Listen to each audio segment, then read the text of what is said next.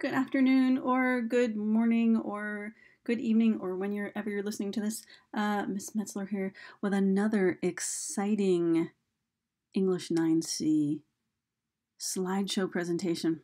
Today we'll be talking about the iambic meter and iambic pentameter. Now you might recall that iambic was one of your vocabulary words. So we're just going to be combining some concepts together and looking at some examples today. You might remember that the iambic meter is like a heartbeat.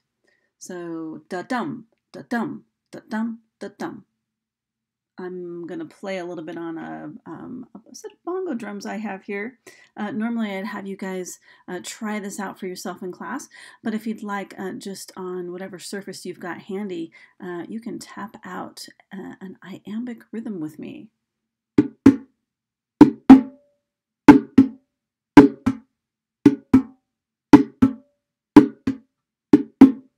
You might notice that one of those beats is just a little bit stronger than the other, similar to the beat of a heart, where you've got one unaccented syllable and an accented syllable in each set of beats. So let's talk a little bit more about this. Let's sort of break it down a little bit.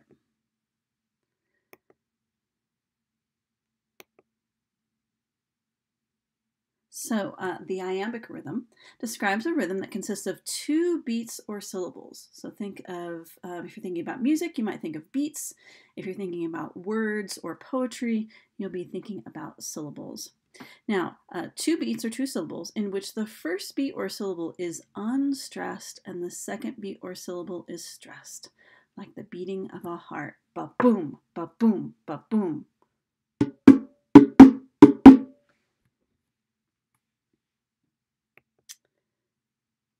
So we're using some sort of weird words here. An iamb is a type of metric or foot. If something is an iambic meter, it's made of iambs. So each iamb has two syllables that go ba-boom. Let's try it again.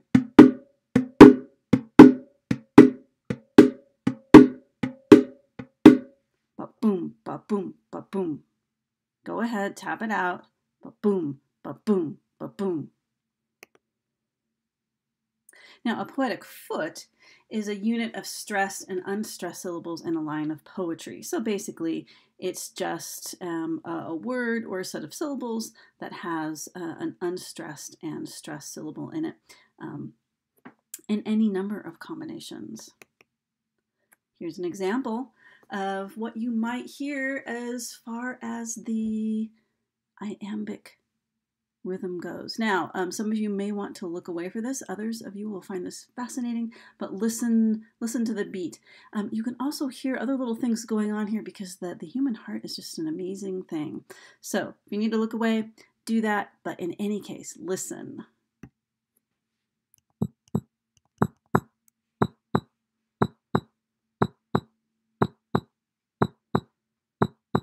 Ba-bum, ba-bum, ba-bum.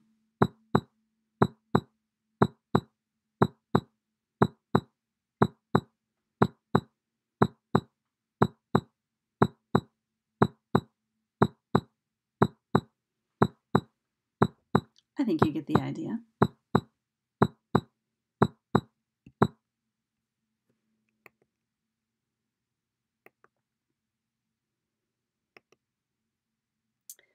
For those of you who care about where words come from, I know there are a few of you who care about this kind of thing. Iambic is one of those words that's kind of interesting because it's the same as it was, just about the same, I should say, as it was back in early Greek times, and it means the same thing. So sometimes meanings of words sort of change over time, but iambic is one of those words that has always meant about the same thing. So from the Greek we have iambos, and then it goes all the way through later Greek into Latin, and then we have French, and then English, and then it comes back into calling it iambic in about the mid-16th century. Now, we can hear the iambic rhythm in songs. Now, mostly what we're going to be talking about is the iambic meter or rhythm in poetry.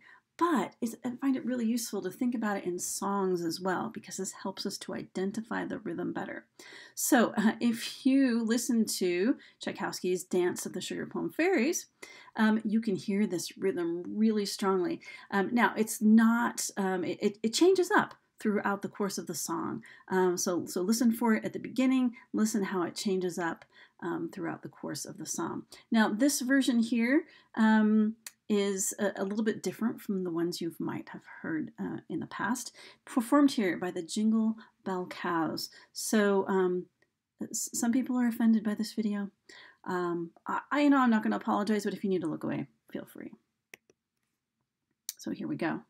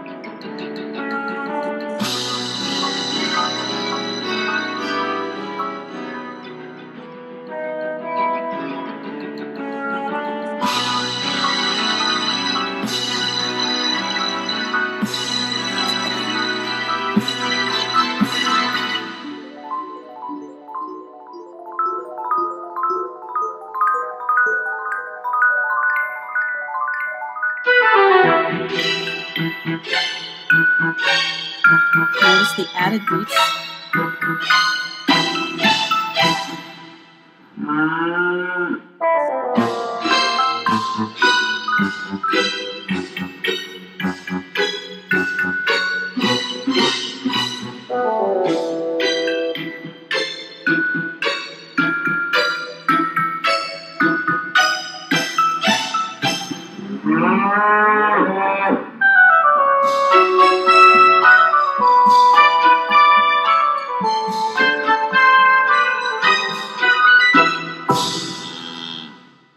All right, you guys get the idea there. If you're worried about my sanity, don't be. All right, so we've heard the iambic rhythm in music. Bum, ba, bum, ba, bum, ba. And we can also hear it in language. And in fact, you can hear it in everyday language. You can hear it in poetry. You can hear it in lyrics to songs. You can hear it all over the place. Now, the beats or syllables of the iambic rhythm can be in a single word or in two words. Now, before we get into this, we need to understand that for any two-syllable word, particularly in the English language, but probably, I'm guessing any language, the syllables each have a different accent to them. And sometimes we don't recognize that, but when we start thinking about it, we can hear those rhythms. So here are some examples of words that have an iambic rhythm just naturally. Exist, belong, the one, predict, away, we played, you know, I can't, require, insane. Now, you could, in some of these cases where you've got two words, you could emphasize things a little bit differently, end up with a different rhythm. But here, as I've said them, these are all these words have the iambic rhythm to them, or meter. I'm using the words meter and rhythm interchangeably.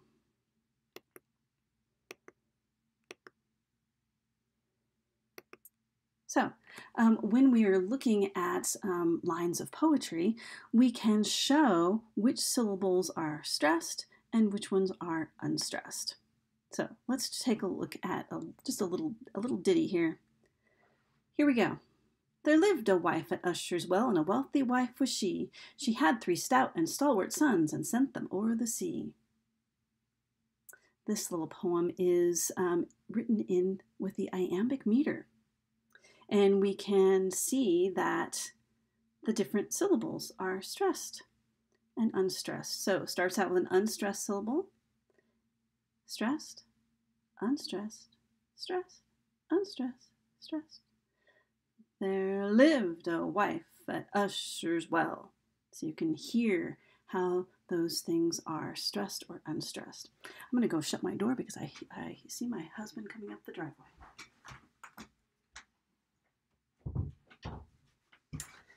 All right. So how do we show them? We show them with these little marks here. And you can also see that you can show this right here is an iamb. This is an iamb. This is an iamb. This is an iamb. And we can mark those off with these little stress or these little dividers here. I guess my computer decided to go to the next one. All right. So you can see those dividers. So let's take a look at the next page here.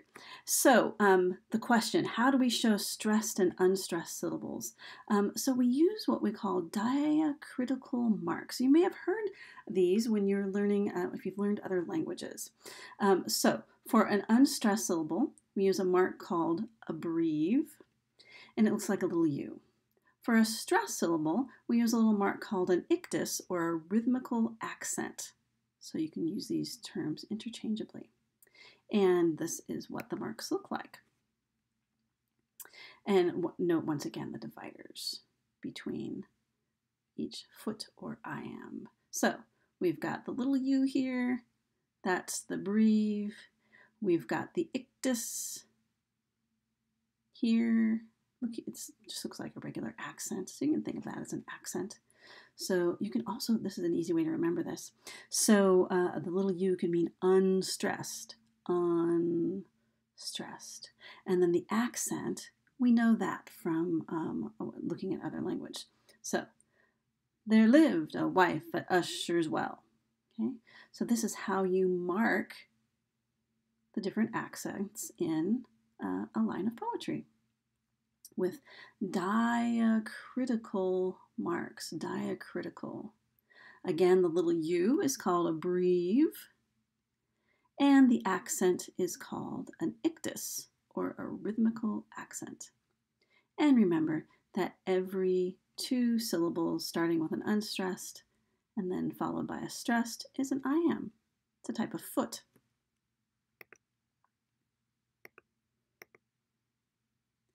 Once again, we find this iambic rhythm everywhere. Poetry, music, drama, everyday speech. We've looked at this example before. I do not like green eggs and ham. I do not like them, Sam, I am. I do not like them in a boat. I do not like them with a goat. I do not like them in a house. I do not like them with a mouse. Go ahead and say that. So I'm going to give you guys, if you need to stop the video here and practice that for a moment. Now you might be saying, oh, this is just silly. Why would I do that? Well, the best way to learn things about language is by saying them, not by hearing them only. So not just by listening to me, but by practicing them yourself. So I'm going to give you just a moment to do that.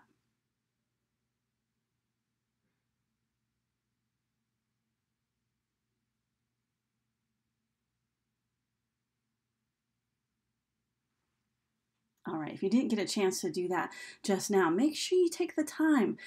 So oftentimes we think that we know English, and we do, but by practicing certain ways of saying things, we can learn it even better, and we can learn these concepts even better. Now, this next video I'm going to play for you guys is actually just meant to be kind of a fun thing. Back in the 80s, Reverend Jesse Jackson was a very popular public figure, and he had lots of people who listened to his listen to his sermons. So he was and is a religious man, and but he went on Saturday Night Live, and well, see what, and he actually was a pretty serious guy, but see what he did with Sam I Am. Tonight, rather than read from 1st and 2nd Samuel, I read from Sam I Am. According to Latter-day Saint Seuss. You do not like green eggs and ham? I do not like them. Sam I Am.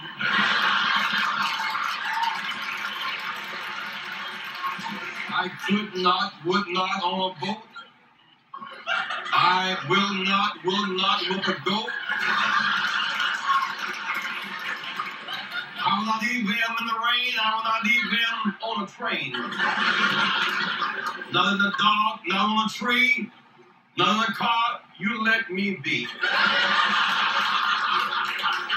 I do not like them in a box. I do not like them with a fox. I will not eat them in a house. I do not like them with a mouse.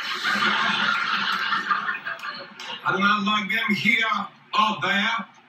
I do not like them anywhere. I do not like green eggs and ham.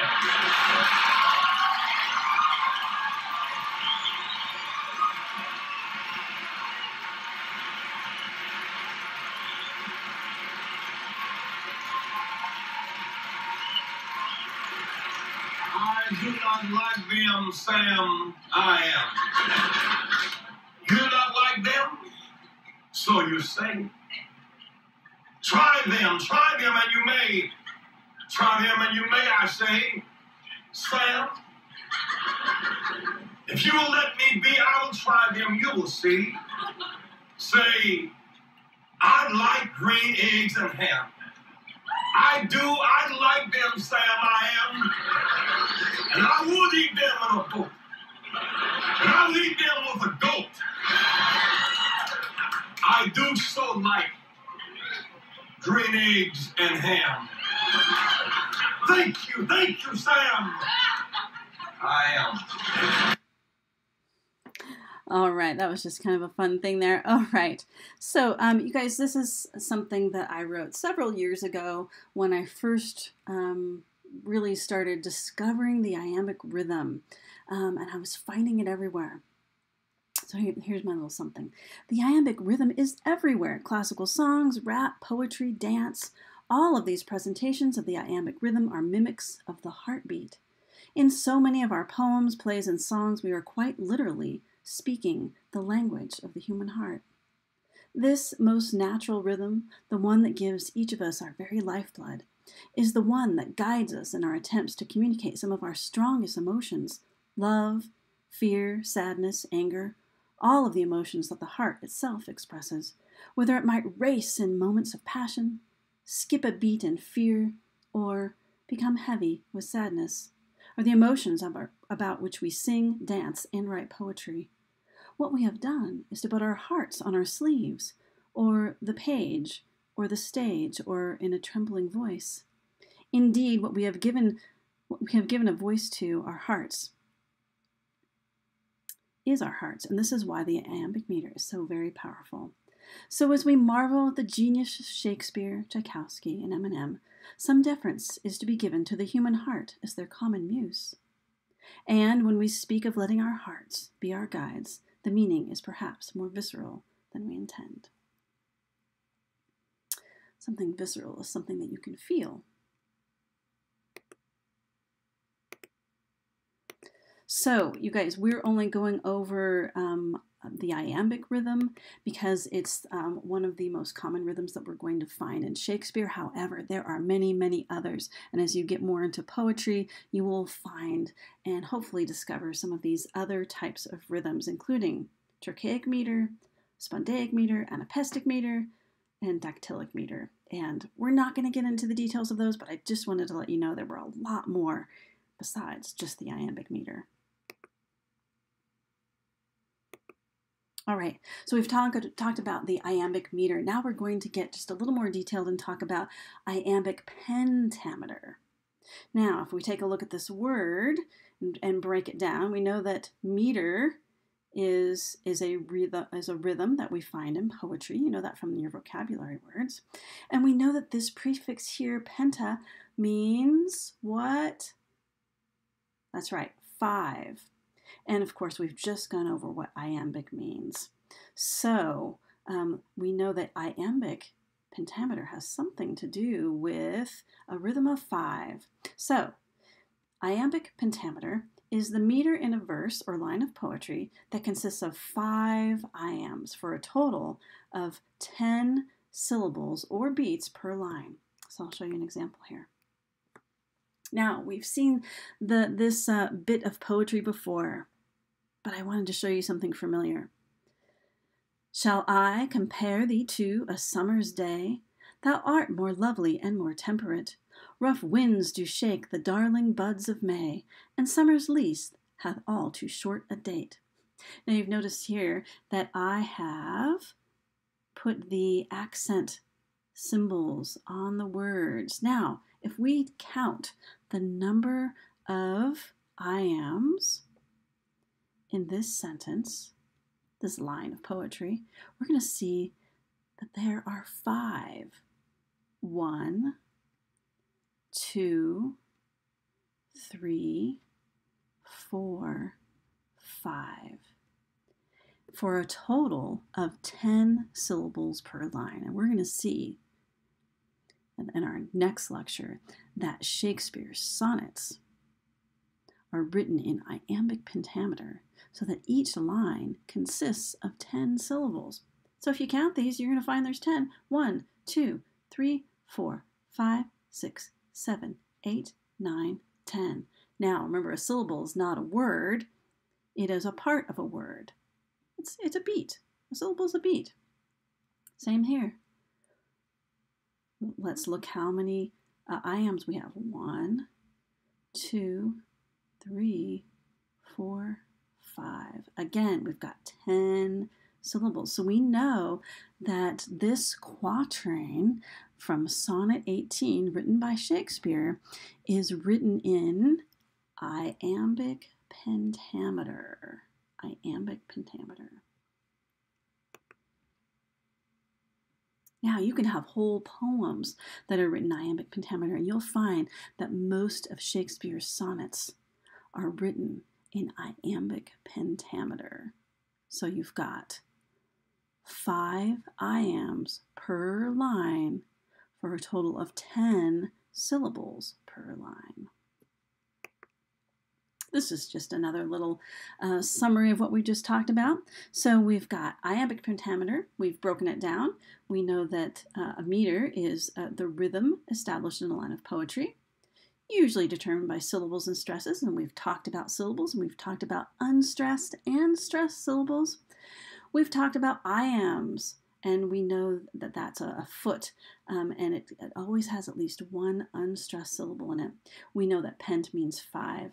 So we know that iambic pentameter is a line of poetry that alternates unstressed syllables with stressed syllables, equaling 10 syllables per line of alternating stresses. So, like this: unstressed, stressed, unstressed, stressed, just like we saw in the examples I just showed you. And once again, it sounds like a heartbeat.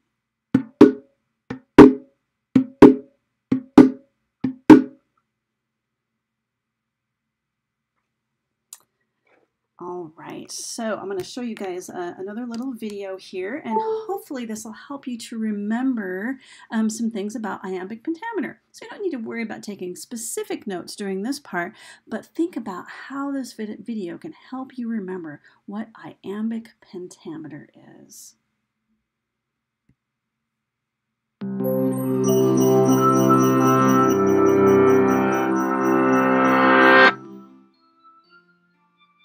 To someone first encountering the works of William Shakespeare, the language may seem strange. But there is a secret to appreciating it. Although he was famous for his plays, Shakespeare was first and foremost a poet. One of the most important things in Shakespeare's language is his use of stress. Not that kind of stress, but the way we emphasise certain syllables in words more than others. We're so used to doing this that we may not notice it at first, but if you say the words slowly, you can easily identify them. Playwright, computer, telephone.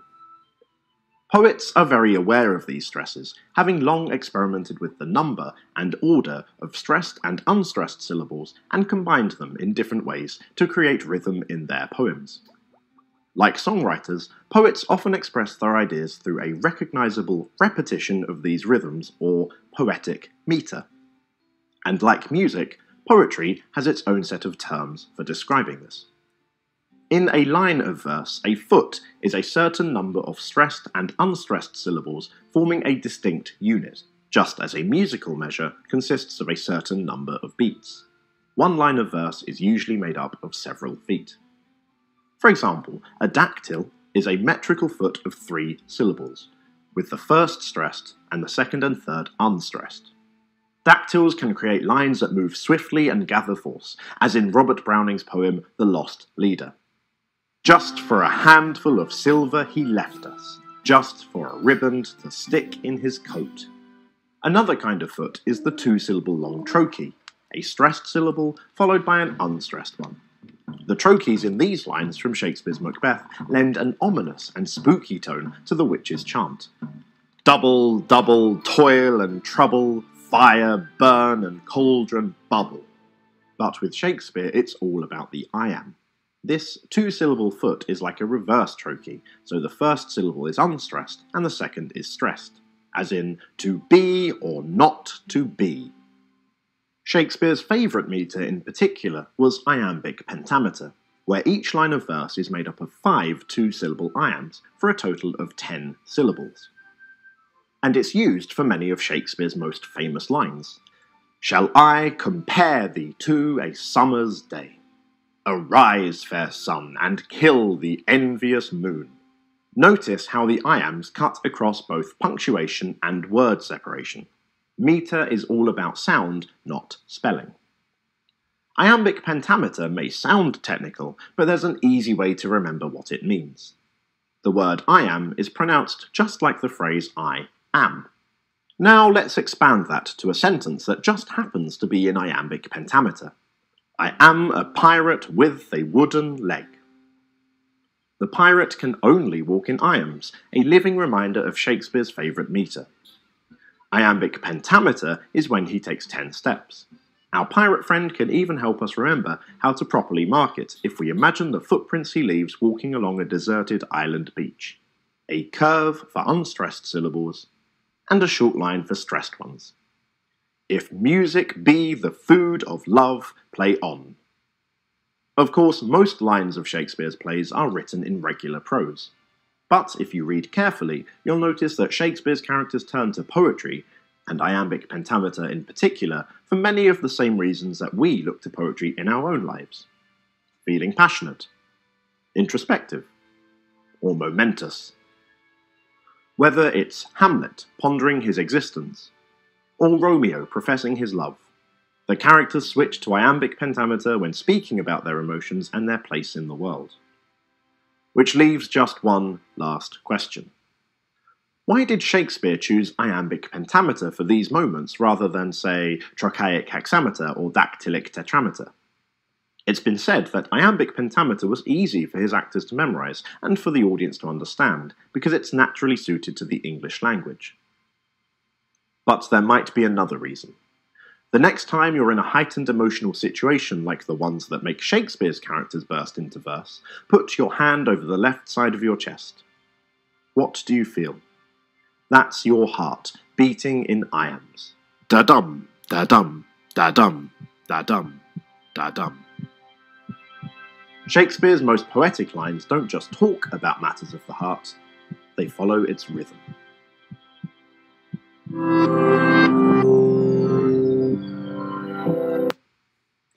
All right, you guys, so that is a nice overview of the iambic meter and Iambic Pentameter.